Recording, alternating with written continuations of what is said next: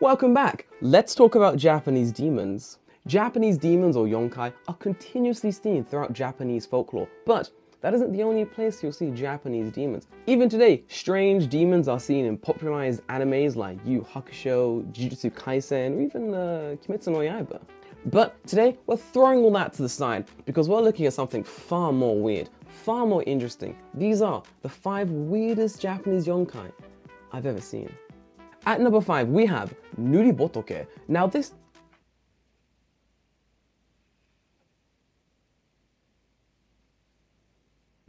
Is this motherfucker wearing blackface?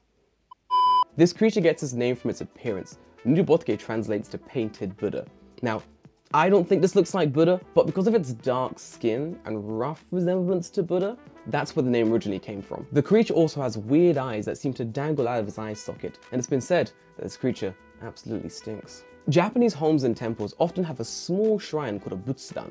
Now this small shrine is meant to be open during the day, but at nighttime must be closed. For if the shrine is not closed, it acts as an otherworldly portal to the spirit realm. If a butsudan is left open at nighttime, or if a butsudan is poorly maintained, a painted Buddha might sneak into your household. Once the painted Buddha gets into your household, they love to cause all kinds of mischief. Now, 2 of the things they seem to mainly do is 1, give false prophecies to those living in the house, and 2, dance. The Nuribotoke isn't the most dangerous creature on the list, but it is the most annoying, which is why I'm putting it at number 5. I'd rather have my butsudan closed at nighttime than have a creature like this sneak in doing the cha-cha slide at 3 AM. At number 4, we have Tofu Kozo, or Tofu Boy. This is another pretty harmless Yōkai, as all he does is wander the streets on a rainy night, trying to deliver a plate of tofu. Tofu Kozo was originally made for advertising purpose, and was first seen in the Satsumai province, now modern-day Kagoshima. He appeared during the Anai era, in a book called the Edo Meisho Zoo, which is a collection of famous pictures from the Edo period. It shows tofu dealers carrying their goods from place to place, wearing the exact same outfit that Tofu Kozo also wears. It's theorized that Tofu Boy was actually a mascot of a small tofu shop, but its popularity got away from them, and eventually became a part of Japanese folklore. While generally shy and timid, Tofu Boy will occasionally approach humans on the street, and even follow them down the road. If he catches your attention, he'll offer you his tofu. Do not eat the tofu. It's said that anyone who eats the tofu that Tofu Boy is carrying will find themselves with a mold growing inside of them, and it will grow and grow until they die. Bro, this is fucked up. What the fuck? We're getting to the creepier ones now. Number 3, Akaname, or Filth Licker. Akaname are small goblin-like creatures, and their entire purpose is to lick the filth from the dirtiest places you can find. Public bathrooms, restrooms, stools, houses.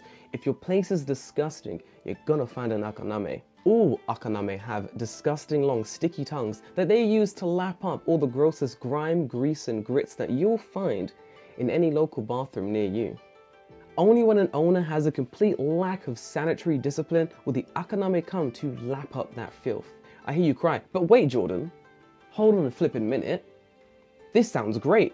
Demon comes in, laps up all the dirt, cleaning's done. No. These things spread diseases. While it appears that the Akaname is doing a pretty good job cleaning up all the filthy areas of your bathroom and or probably kitchen, these things spread mad diseases, and it's said that once in your house they will not leave until the place is spotless. But as you have a complete lack of sanitary discipline, that will never happen, and slowly disease will start festering in your house. So keep it clean to avoid the filth licker. Number 2, Shirime. Bamai. Either way, it's pretty clear what this Yōkai is. It's a demon with an eye where the anus should be. Japan, what are you doing? Apparently, all this demon likes to do is walk around town and scare the shit out of people. And I'm not here for it. I'm not here for it. There are times where I would be here for something so stupid, but this is, you're out. You're taking it too far. This is ridiculous, Japan. Take this shit back. The story goes that a long time ago, a samurai was walking down the street in Kyoto. And as he's walking down, he hears someone call his name. Samurai, hey boy, what's doing, man? The samurai turns around, I assume hand on sword, and calls out, who's there? But all he finds is a man bent over, butt naked. But before the surprised samurai could do anything, the man's anus opens up, only to show a glittering eye where the anus should be. We're about to hit number 1, but before we do, guys, hit that like, hit the subscribe button, let me know whatever weird Japanese videos you want to see. Without further ado, number 1.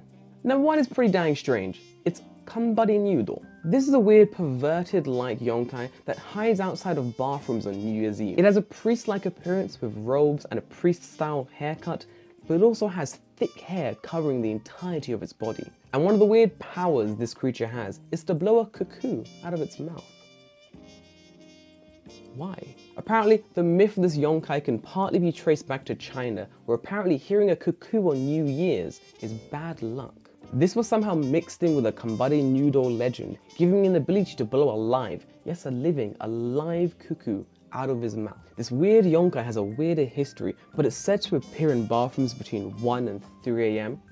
Very punctual, very Japanese-like, well done, good yonkai. And the only way to stop this weird yonkai from doing weirdness in the bathroom while you're in there is to chant down the toilet, Kanbari Nyudo, Kanbari Nyudo, Kanbari Nyudo, 3 times, and apparently that'll stop the yonkai from fucking around with your stuff. There are many different legends about this yonkai, and they differ from region to region, but I think I found the telling that I like the most. And it goes something like this. On New Year's Eve between 1 and 3 AM, the yonkai may appear in your bathroom.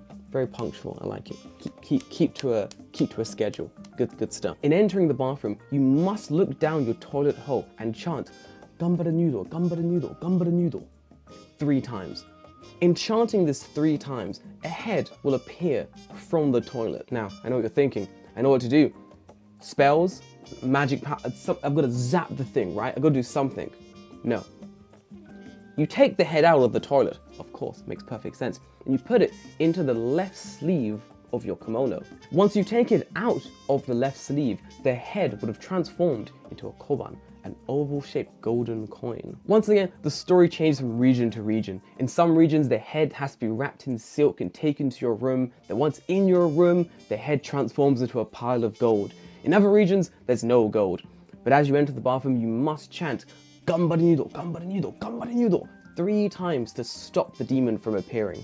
In any case, this yonkai is said to be a harbinger of bad luck. So if you're in Japan on New Year's Eve, maybe avoid the bathroom between 1 and 3 AM. Guys, and that's it for this video. I will see you on the next one. If you like the video, hit the like button, hit the subscribe button, leave me a comment. Which demon did you find to be the creepiest? I'm gonna probably say the Tofu Boy, because eating tofu and dying from mold, that sounds terrifying.